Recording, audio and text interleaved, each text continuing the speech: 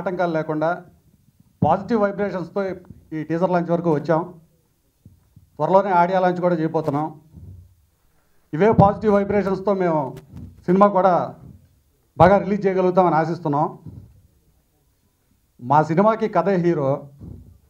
మా కథని ఎలివేట్ చేయడానికి నాతో సహకరించిన నటీనటులకి, సాంకేతిక నిపుణులకి, మరియు నాకు దర్శకుడిగా అవకాశం ఇచ్చిన మా ప్రొడ్యూసర్ దీపకృష్ణ గారికి కృతజ్ఞతలు తెలియజేసుకుంటున్నాను.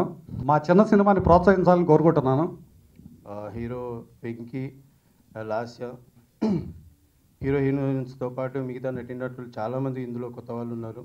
సో ఈ సినిమా మంచి ఫ్రెండ్లీ వాతావరణంలో మంచి మంచి లొకేషన్స్లో షూట్ చేయడం జరిగింది. చాలామంది ఈ సినిమాకి చాలా కష్టపడ్డారు. అండ్ మార్నింగ్ ఒక 4 o'clock లేచి రెడీ అయిపోయి అక్కడ నుంచి 1.5 జర్నీ ఉండేది లొకేషన్కి. అక్కడి నుంచి మళ్ళీ 20 minutes బోట్లో వెళ్ళాల్సి వచ్చేది.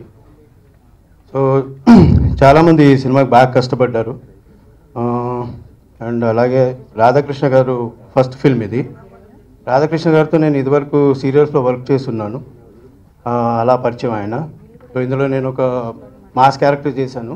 ఇదివరకు కూడా నేను చాలాసార్లు మాస్ క్యారెక్టర్స్ చేశాను సినిమాల్లో. కాకపోతే దీనికి ఉన్న స్పెషాలిటీ ఏంటంటే ఇందులో నాకు ప్రత్యేకంగా ఒక స్పెషల్ సాంగ్ ఉంది, ఒక తాగుబోతు క్యారెక్టర్ నాది. తొలి పరిచయం అన్న cinema already posters and trailers అవన్నీ చాలా ఇంట్రెస్టింగ్గా ఉన్నాయి, చాలా క్యూరియాసిటీ క్రియేట్ చేస్తున్నాయి. బట్ నేను ఈరోజు ఇక్కడ రావడానికి కారణం ఒకటి ఉందండి. ఎందుకంటే చాలామంది ప్రొడ్యూసర్స్ సినిమా ఇండస్ట్రీకి వస్తున్నారు. ఇన్స్పైట్ ఆఫ్ డిమానిటైజేషన్ కూడా చాలామంది యంగ్ ప్రొడ్యూసర్స్ ధైర్యం చేసి వస్తున్నారు. అండ్ దాంట్లో దీపక్ గారు is one of them. So really I want congratulate him. ఎందుకంటే సినిమాలు ఎక్కువ రావాలండి, ఎక్కువ మంది రైటర్స్ రావాలి, ఎక్కువ కథలు ప్రొడ్యూస్ చేయాలి. And young actors and actresses like Venky and Lasya ఇంకా రావాలి. So that is the aim. అలాగే నేను ఇక్కడ మెయిన్ రావడానికి కారణం ఇస్ కలహర్. అండ్ వాళ్ళు చాలా ఇన్నోవేటివ్ ఐడియాతో వస్తారండి. ఎందుకంటే చాలామంది డైరెక్టర్స్ అండ్ ప్రొడ్యూసర్స్ సినిమాలు ప్రొడ్యూస్ చేస్తారు. దాని తర్వాత సినిమా షూటింగ్ చేసిన తర్వాత దాన్ని రిలీజ్ ఎలాగా, దాని మార్కెటింగ్ స్ట్రాటజీ ఎలాగా, దాని థియేటర్స్ వరకు ఎలా తీసుకెళ్ళాలనేది చాలా పెద్ద doubt.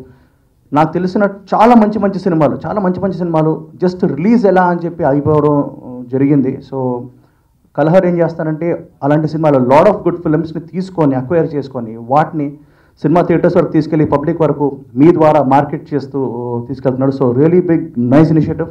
So lot of films are gonna come out because of this. And చాలామంది producers and డైరెక్టర్స్కి it's gonna be a good support. So తొలి పరిచయం నుంచి తను పరిచయం అవుతున్నాడు. అండ్ ఇక్కడ నుంచి స్టార్ట్ అవ్వాలి. ఆ మంచి సినిమాలు అన్నీ తీసుకొని should release it and show the light to these films అని కోరుకుంటున్నాను. అలాగే డైరెక్టర్ గారు అండ్ ప్రొడ్యూసర్ గారు కంగ్రాట్స్. సినిమా చాలా రిచ్గా ఉంది. And lot of actors are there and చాలా ఇంట్రెస్టింగ్ థీమ్తో ఉంది. అండ్ ఈ మధ్య సినిమాలు ఏంటంటే కొంచెం బాగుంటే చాలు 20-30 కోట్లు touch చేసేస్తున్నాయి. So that's very nice thing. అంటే పబ్లిక్ మూడ్ కూడా చాలా బాగుంది. In spite of all the problems వాళ్ళ సినిమాలు అంటే ఇష్టం చూపిస్తున్నారు. సో సినిమా బాగుంటే చాలు, అది హీరో ఎవరు ఏమి కాకుండా సినిమా బాగుంటే వచ్చేస్తున్నారు థియేటర్స్కి. So wishing you all the best and మీకు ఒక మంచి కమర్షియల్ సక్సెస్ రావాలని చెప్పి కోరుకుంటున్నాను. ప్రజెంట్ జనరేషన్ ఎలా ఉంది, వాళ్ళు ఎలా ఆలోచిస్తున్నారు అనేది చెప్పడానికి డైరెక్టర్ గారు ప్రయత్నించారు. ఈ సినిమాకి చాలా కష్టపడ్డాం. ఎక్కడో పోలవరం పాపికొండల దగ్గర చేసాం. ఏ సిగ్నల్ ఉండేది కాదు, చాలా కష్టపడి చేసాం. మీ అందరికీ నచ్చుతుందని మీ బ్లెస్సింగ్స్ మాకు కావాలి. అండ్ దీపక్ కృష్ణ ప్రొడ్యూసర్ గారు అండ్ రాధాకృష్ణ గారు అండ్ ధర్మేంద్ర గారు వీళ్ళందరికీ స్పెషల్గా థ్యాంక్స్ చెప్పుకుంటున్నాను. చెప్పాలంటే మా ప్రొడ్యూసర్ గారు ఏది కూడా ఇది ఉంది అది లేదు అన్నట్టుగా మంచిగా బాగా తీశారు. మా డైరెక్టర్ గారు చాలా ఓపికతో మేము కొత్త వాళ్ళైనా ఎంకరేజ్ చేస్తూ, ఫస్ట్ తెలుగు అబ్బాయిని ఎంకరేజ్ చేస్తూ, అబ్బాయిలు అయితే ఆల్మోస్ట్ అందరూ తెలుగు వాళ్ళే, అమ్మాయిలే తెలుగు చాలా తక్కువగా ఉన్నారు. సో ఎంకరేజ్ చేస్తూ చాలా పేషెన్సీగా ఓపిక్గా చెప్పి ఏ ఆటంకాలు రాకుండా సినిమా మొత్తం కంప్లీట్ చేసాం. సో మీ బ్లెస్సింగ్స్ మాకు కావాలండి, కంపల్సరీగా మమ్మల్ని ఆదరిస్తూనే ఉండండి. ఈ తొలి పరిచయం అనే సినిమా కథ అందరూ చెప్తుంటారు మా సినిమా చాలా డిఫరెంట్ సబ్జెక్టు, డిఫరెంట్ సినిమా అని. నేనైతే ఒకటే చెప్తాను, ఈ సినిమా నిజంగా డిఫరెంట్ సబ్జెక్టు, డిఫరెంట్ సినిమా. ఇది కొత్తగా ఫీల్ అవుతారు. రొటీన్ స్టోరీస్కి భిన్నంగా వెళ్ళి డైరెక్టర్ గారు ఈ సినిమా చేస్తున్నారు.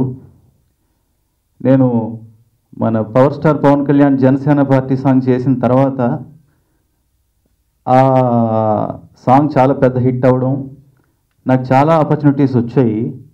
కాకపోతే కొద్దిగా చూజింగ్గా మంచి బ్యానరు, మంచి సబ్జెక్ట్తో ఇంట్రడ్యూస్ అవ్వాలని నేను వెయిట్ చేశాను.